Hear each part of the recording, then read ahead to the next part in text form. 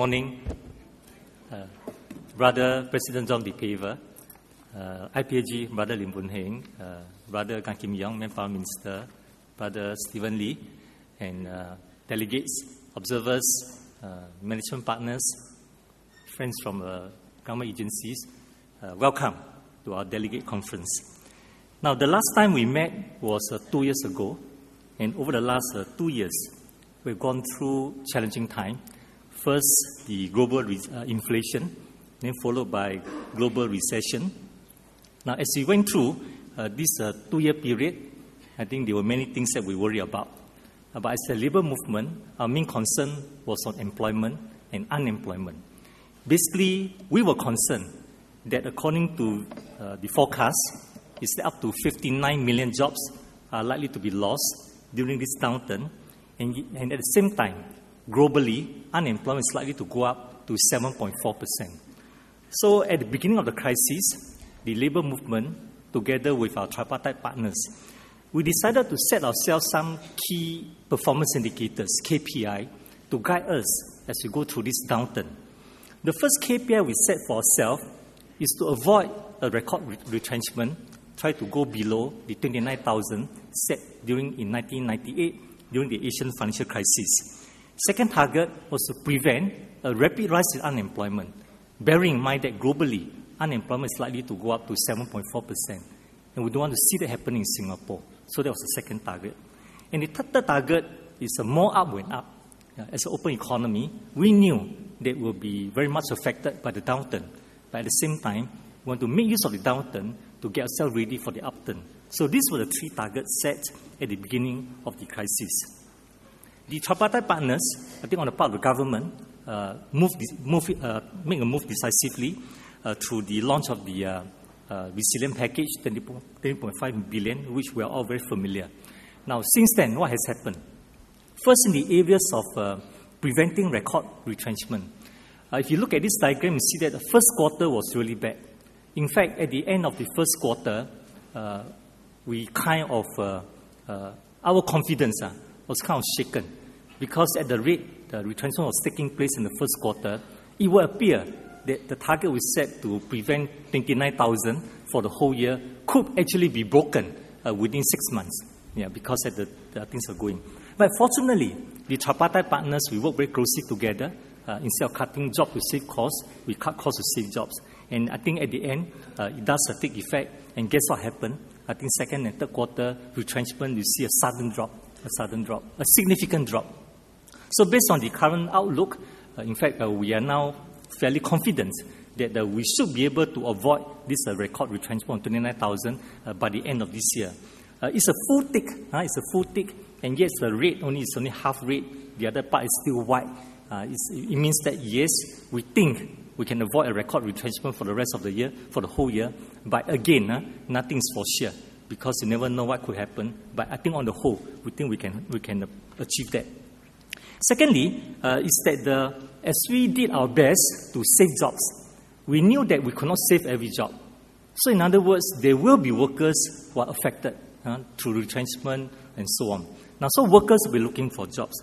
So basically, our challenge will be in terms of how can we ensure that for those workers whom we are not able to save from retrenchment, how can we extend them the full support that we can, help them to retrain and go back to the job market. So the first thing that we did at E2I was to set up a job gallery. This has never been done before, to the best of our knowledge. So it's the first thing that we did during the crisis.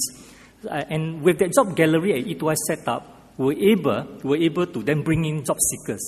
And when they come to E2I, we look at job seekers, we did everything possible to train them.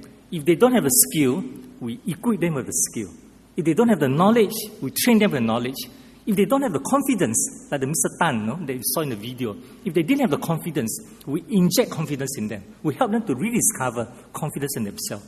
And as a result of this tripartite effort, the WDA, the MOM, the NTUC, together with the SNEF and our training providers, we actually managed and succeeded in retraining, upskilling many job seekers. In fact, every month now, more than 1,000 job seekers successfully found jobs through E2I. So in fact, in the first 8 months of this year, E2I alone has helped to place 11,242 workers, job seekers, meaning 11,000 job seekers actually found jobs after training, after job matching at the E2I. And if you take into account the effort put in by the CDC under the CC network, in fact, altogether more than 20,000 job seekers were able to go back to the job market. And all this effort, together with the effort of many other agencies, we managed to keep unemployment in Singapore under check with using job credits and SPUR. So as the end of the second quarter, unemployment is now 3.3%. So compared to the peak of 4.8% in the year 2003. Yeah. So if you look at this total unemployment rate, if you look at the resident unemployment rate, same thing. The unemployment went up to 4.8% and dropped to 4.6% at the end of second quarter, compared to 6.2%, the peak during the 2003. So on the whole, again, tripartite partners, we believe we stand a very good chance of ending the year 2009, preventing this record unemployment rate set in 2003. So of the three, I think we are likely to have a 2 tick. Now the most important question is that what's going to happen to the third one? More up when up.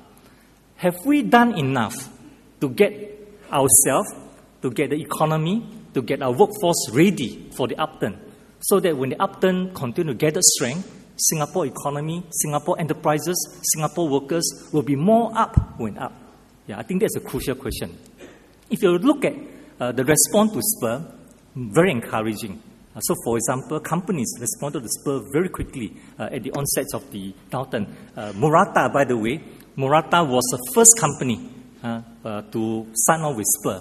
And today, Murata is still taking full advantage of SPUR. Now, since then, just looking at the situation in E2I alone, you see that the number of companies supporting SPUR has gone up very rapidly in the first 4 months or so, from January to May.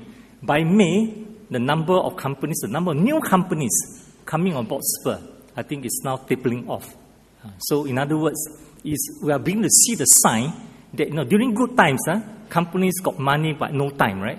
Then during downturn, they got time but no money. So what we did this time was during the downturn, they got time but no money, so we supported with SPUR. But now business are coming back. Now they need the workers to go back to work in the factory. So we're beginning to see that more and more factories, more and more companies are going back to the good old days or bad old days of no time for upgrading. And I think it's something that we're concerned about. Because, back to the question, have we done enough during this downturn to get ready for more up and when up? Yeah. So the number of workers, I think, is still going through. So I think on the whole, SPUR has a good start. Question is, can we sustain SPUR? Why is it so important to sustain SPUR?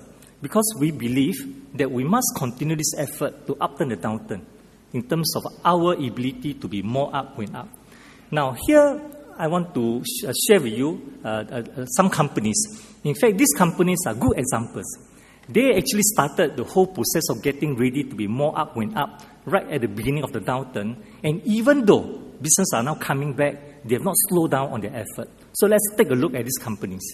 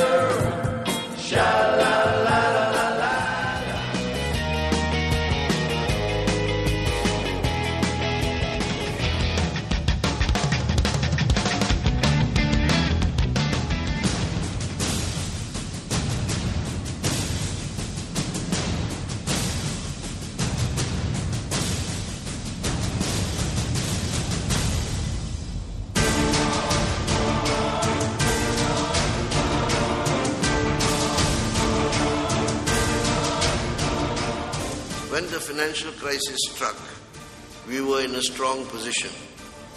We could take decisive measures like the SPUR scheme and the resilience package.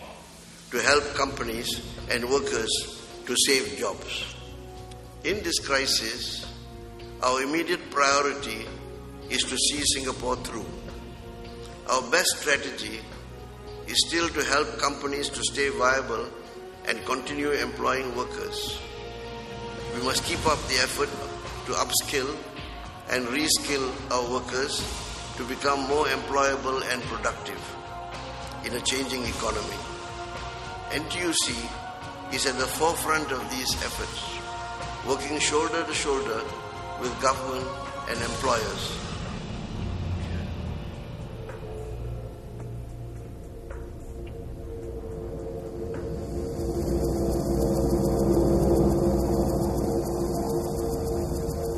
We are a global city, and when the rest of the world goes down, we go down. But what happens during and after the crisis, I think, says something about the way in which Singapore works. Not just the government, but our businesses, our unions, our grassroots leaders, how we work. We almost take advantage of the crisis. We see what opportunities there are to improve ourselves, to learn something new, to invest, to do R&D, so that when we come out, we don't come out in the same place. We come out higher.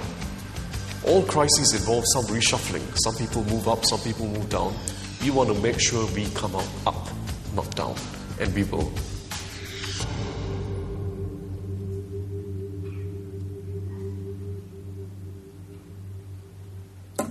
So in the words of the Finance Minister, who is chairing the Economic Strategy Committee, we want to come out of the crisis, want to come to be up, not the same. Meaning that the Singapore economy, as you come out from the crisis, the post-crisis Singapore economy must be one level up compared to the pre-crisis Singapore economy. And that's the reason why it's very important for us to do more of this.